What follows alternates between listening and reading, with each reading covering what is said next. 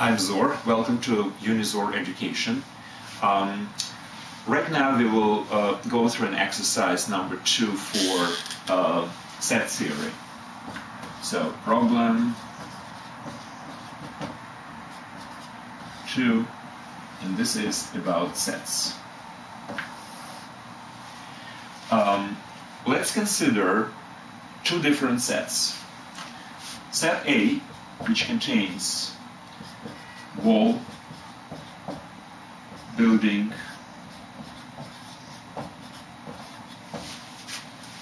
planet, and the book. And set B, which contains, let's say, wall, book,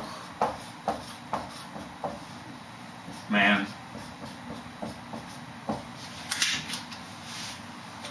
and pen. Now, this small exercise will be about certain operations which you can do with these sets. So, I will do the following thing. I will do the union, I will do the intersection, then I will do union with an empty set and intersection with an empty set. Just as an illustration of what this is all about. So you can pause right now, you can answer what will be the result of these operations yourself, and I will just do it myself right now.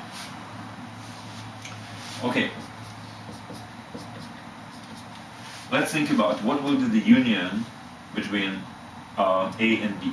Union is an operation which results in combining all elements from the elements of the one set and all elements from the all elements from the another set. So let's consider what will be the union in this case. Obviously, everything from A should be included, which is wall. I'll put curly brackets around. Wall, building, planet, and book.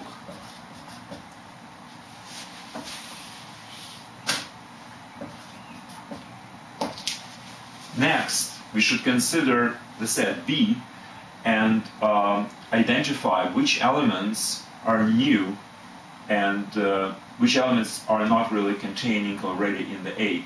The ball has already been listed as part of the A set, the book as well, but man and pen were not listed before. So if I'm unionizing A and B, I have to add man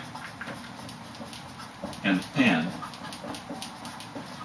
and that's the result of the union between A and B. Now, the intersection is a set which contains common elements between A and B. All right, what's the common? Well, ball. Is the ball common? Yes, it is. It's contained in both. Is the building common? Well, no, there is no building in B. So building is not a common element. Planet, neither. The book is actually the common element.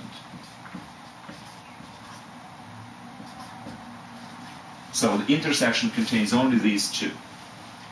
Now, obviously, you don't have to go through these elements to find common, because you have already gone through these guys and chose only those which are common. Obviously, to go again through the B doesn't really make any sense, because you will not find anything new which is common. So it's practically enough to go through elements of one set and pick only those which the second one contains. Incidentally, if we reverse the sequence, let's say we do it the other way around, we start from B, and we go through the elements of B and we'll find which are common with A. We should come up with exactly the same result, right? Why? Because if you remember, these operations are all commutative.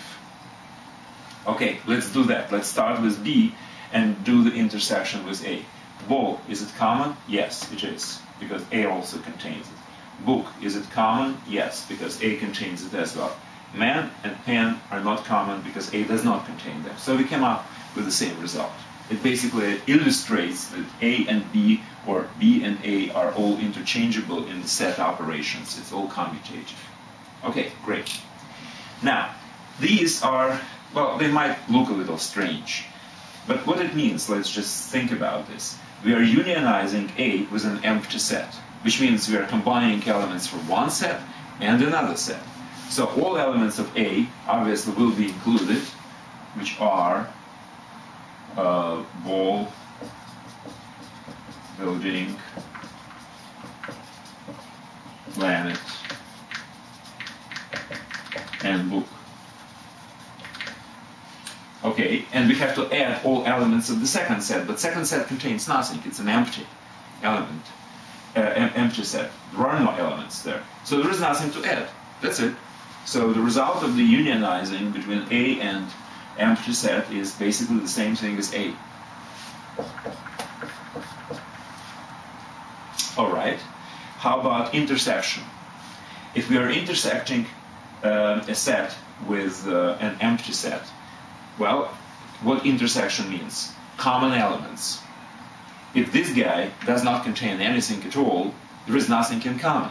So no matter how big A will be, when you're intersecting with empty set, you will get exactly empty set, always. So these are very elementary properties of the set operations which I wanted to demonstrate in this particular exercise. That's it for now. Thank you very much.